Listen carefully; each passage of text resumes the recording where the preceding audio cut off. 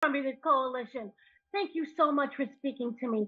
This movie is beautiful, and what I really love is that it takes us to the origins of not just Disney, but it felt like Walt Disney as a whole. And with that, I really wanted to know. One is, are the main characters Asha and Magnifico? Would you say a culmination of all of like the Disney heroes and villains that we have seen? And if so, how do you really break out to also make them original and unique on its own? Well, the genesis of the story started in 2018 when Jennifer Lee, our chief creative officer, noticed that in 2023 we turned 100. So, exactly what you were saying, we wanted to commemorate that, but at the same time create something original. So, we started with the emotions. Like, what does Disney mean to all of us? So, we started to talk about words like joy and hope and wishing on a star, and that kind of became our anthem, and we started to build stuff from there. And Asha was a very important character for us because she in a way represents all of us because we have our hopes and dreams, so we wanted her to be very accessible.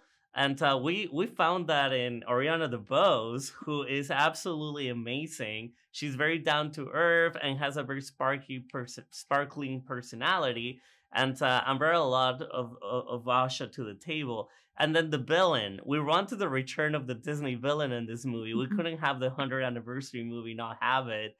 But because of the story, he had to be incredibly charismatic. And we see him kind of descend into madness throughout the movie, to reveal his true colors and become really terrifying at the end. And Chris Pine really gave us all of that, with like an incredibly singing voice, both of them. Mhm. What I also love, it seems that there's so much detail. He pays so much great detail to both the past and also the present within the story. Can you talk about how you incorporated styles and technologies of the past, but updated it for the modern audience? Well, I think when we figured out that this movie had to be a fairy tale, we looked at our Hmm. first fairy tales like Snow White and Pinocchio and saw those beautiful watercolor backgrounds that they created back in the day. So we wanted to bring that into this to bring tribute to those movies. But then the art team worked with our technology team because they really wanted that look to be pushed into the future. So we needed it to be fresh and match the characters to those beautiful backgrounds. How did you know which ones you want? Because you used hand drawings and also watercolors, it seems like, and then also the technology, the CG technology. Was there a decision that was made of which scenes would be more, not forced, but be more led by, say, hand drawings or the watercolors? Well, all of the movie is done through computer animation with the Hmm. flavor of the watercolor backgrounds, So our artists worked really hard to make sure that every sequence had its own identity, to your point, while also making it cohesive as a whole.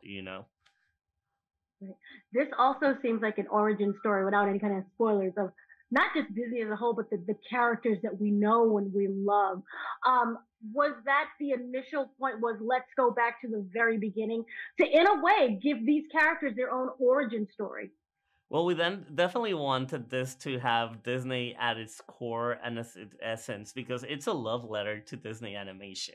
Hmm. So when we started with the idea of the wishing star, which we thought was very classic, and we see so many characters wish upon one.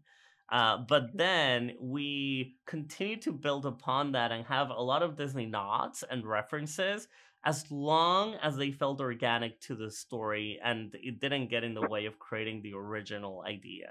But you see stuff like Star being inspired by Mickey Mouse himself with the little star with the little heart mask on its face. And there's a Right. list that goes on where like every department brought a little bit of that Disney DNA into the mix. Can you talk about the influences of the locations we kind of researched? Yeah, well, the story itself is about people from all over coming to a place where there's the promise that their wishes could be granted. So it felt Hmm. organic and natural for it to be a multicultural kingdom.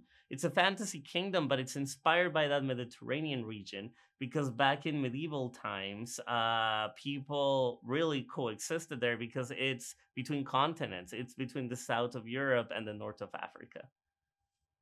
Wonderful. Thank you so much for speaking to me. This is a magical, Oh, beautiful movie. So thank you for giving us this. oh, thank you so much, and I hope you all get to watch it in the big screen this Thanksgiving season. Yes, thank you.